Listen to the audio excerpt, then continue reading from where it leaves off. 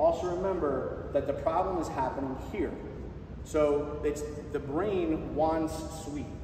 What I've suggested to you guys, if you make the very strong, I'm going to decide to do this, and just stop buying foods with added sugar in it. So just look at the package. Does it say added sugar? If it does, just don't buy it. It's not hard. It may be hard in the beginning, but you'll be shocked at how many things you can find if you shop where I tell you to shop. Okay? If you're shopping, your average ShopRite, you're not going to find it. But if you shop at places that are health conscious or have aisles that are health conscious, it's not hard to find. But even in those health conscious aisles, you'll be shocked at how much added sugar is in the product. So we get to this because of added sugars. That's what we're getting to. I've said that you can eat fruit for sure, certainly eat fruit, because fruit has fiber, it has enzymes. There have been studies with fruit where we've allowed people to overeat fruit. They do not have the same deleterious effects as when you give them high fructose corn syrup out of the context of that food, meaning the fruit itself. Not the juice, the fruit. Yes, so the juice, so orange juice is horrible. Why? Because you're removing all of the fiber, right? It's just plain, it's just straight fructose. So, but if you eat the orange itself, you're way better off. But I've also discussed with you guys fruits that are way better options than other fruits. I'm a big fan of berries. I'm a big fan of putting things like lemons and limes in water. There's lots of options for you. I tell you that you know, kiwis, and there's different things that you guys can have. I'm a big fan of pomegranates, but mix them up, right? Some fruits you can argue are better than others, but just in general, fruit isn't the problem. It is the high fructose corn syrup that gets put into these foods out of the context of their natural fibers and enzymes. Is there a significant difference between dried fruits and fresh? Yeah, huge difference. It's huge. Thank you for saying that. If you so dried fruits, these are things that you guys, some of you know, are in the manual, but you don't eat dried fruits, okay? Because when you take when you're drying out the fruits, you're removing. But basically, what you're doing is you're taking a bolus of sugar and putting into your body without the context of those enzymes that I'm talking about. Okay, because they're dried out, and it does have so things like figs, raisins, dried what do you call it, like prunes and things like that. You want to have the natural fruit itself. Any other questions on any of that? The oils, I just get very confused because everything in the store when we read it has everything the same. Yeah, exactly. So what Maria's, and so that's great that you brought that up. So one of the biggest things that we focused on the last few UTC meetings, and I added in the manual, is linoleic acids. But this was not a new topic. If many of you go back in the very first manual, you will see that I talk about omega-6 and omega-3.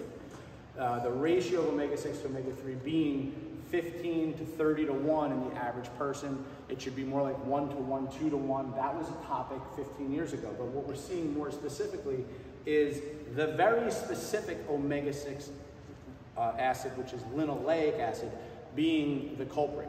It's not that you can't have any of it, it's just that we eat way too much. And the cost of that we went into to make a very long story short, it has a tremendous, we know this for a fact, a tremendous inflammatory effect on the body. It's extremely prone to oxidative stress. It stores in your body fat, its half-life is over 2 years, which means to get half of it out, you need 2 years. So there's a whole bunch of things we talked about with linoleic acid itself, but you will hear more and more it being linked to heart disease because of these properties that I'm describing. Because we eat so much, because we're overweight, because it's most prone to oxidative stress. And people that eat more linoleic acids tend to overeat more. So they've isolated for linoleic acid. Just like we talk about sugar, it is another thing that makes you overeat. The main message to make it, because you're right, it's hard. Because even when you eat healthy, it's hard. The biggest thing I wanted you guys to get out of that was every time you eat out, recognize you're just eating a bolus of linoleic acid because they cook everything in restaurants in the cheapest oil possible, which is soybean oil. So unless you know what they're cooking with, that's why having control of your food is so important. So, most of you don't just voluntarily use soybean oil, when you cook, or some of you may use canola oil and things like that. These are the types of oils I'm talking about to get away from. So seed oils in general, you move away from, and you can have other oils that we've talked about, avocado oil, extra virgin olive oil, etc. But the biggest thing to make it practical, when you look at how much the average person eats out and DoorDash's food, it's astronomical. And I assure you that that's where you're getting the largest percentages of your linoleic acids. It's not, in the almond milk, right? Like where there's going to be some linoleic acid in there because it's going to have things like sunflower oil and things like that. But there's a big difference between that and cooking, a burger in soybean oil and consuming that all the time. I eat this product and it says high oleic sunflower. Yeah, different. So there's linoleic acid and oleic acid, two very different molecules. The oleic acid, which is found mostly in extra virgin olive oil, is actually very good for you. Believe it or not, there's a lot of research that shows that oleic acid can help you lose weight. You can go on PubMed and Google PubMed and look at oleic acid and weight loss.